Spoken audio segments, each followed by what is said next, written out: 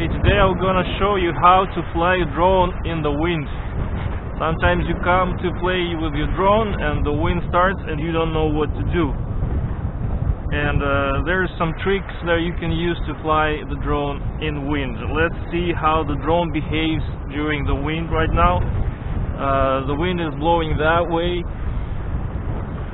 We will turn on the drone, and what's important here is your drone will not fly in the wind on the lowest speed. You have to switch it to the highest speed.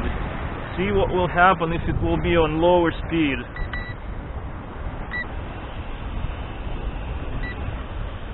I will turn it on headless mode just in case the wind turns the drone. I don't want to lose it.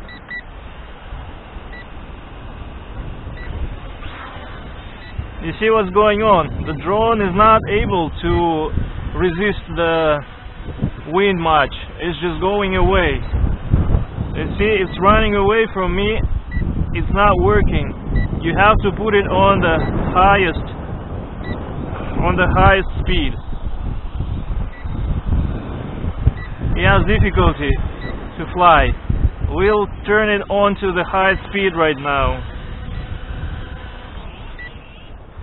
We turn the engines off by just moving this altitude stick downwards, and it turns off the engine.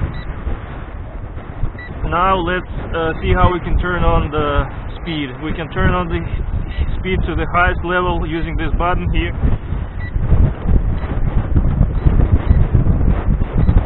Turn off the headless mode because it sometimes interferes with the sound. There's a beeping sound that will tell you which speed you're at. This is 2 beeps, means the medium speed. This is 1 beep, means the lowest speed. And 3 beeps means the high speed. So let's try to fly now.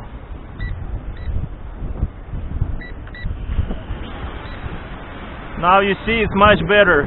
It's flying fast and it's able to resist the wind. But let's say you have even more difficulties to control the drone in the wind. What will you do? Then I would say you should do the following thing. You just need to change your calibration. The calibration you would use would be leaning your drone a little bit forward. And how do we do that?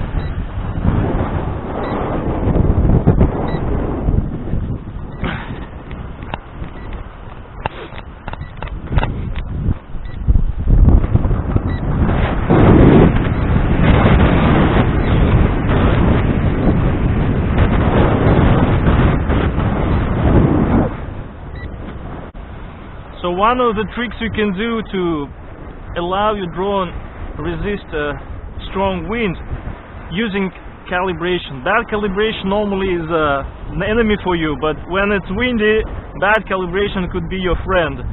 For example, you can change the calibration to lean your drone a little bit forward. So that way when you push the stick forward, the drone will have more power to go against the wind. Let's see how it will go. But then the only thing you'll have to keep in mind that the drone will go always leaning even more towards the ground, and then it means that when it will be flying forward, it will be leaning so much that it will be actually losing altitude.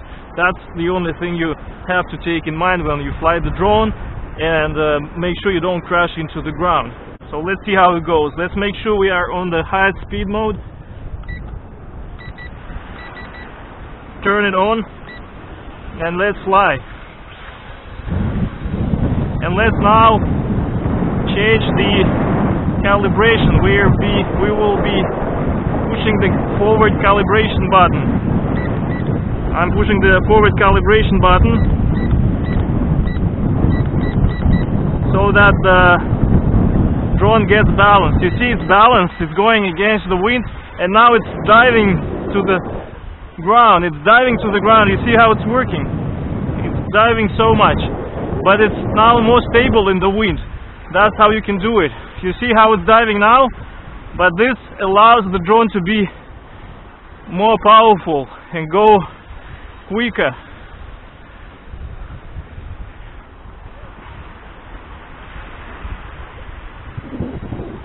Also, another thing you could do is shift to the right and to the left to resist the wind. You see it's going down now. And why it's going down? Because the wind is pushing it and the drone is not calibrated correctly. It's going forward, and then you push it forward even more, then it takes another angle and hits the ground, as you can see. So that's what you would need to consider when you change the calibration to fly in the wind. But now for me it's so comfortable to fly in the air, you see? You can go up, but it's still comfortable to fly. The wind is pretty strong, but I'm still flying. I'm able to fly. Very easy, no problem, against very strong wind right now.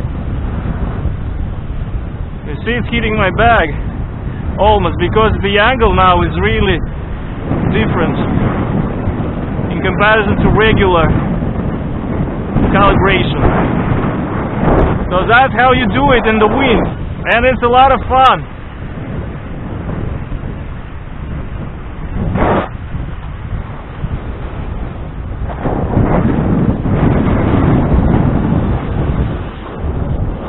And we landed.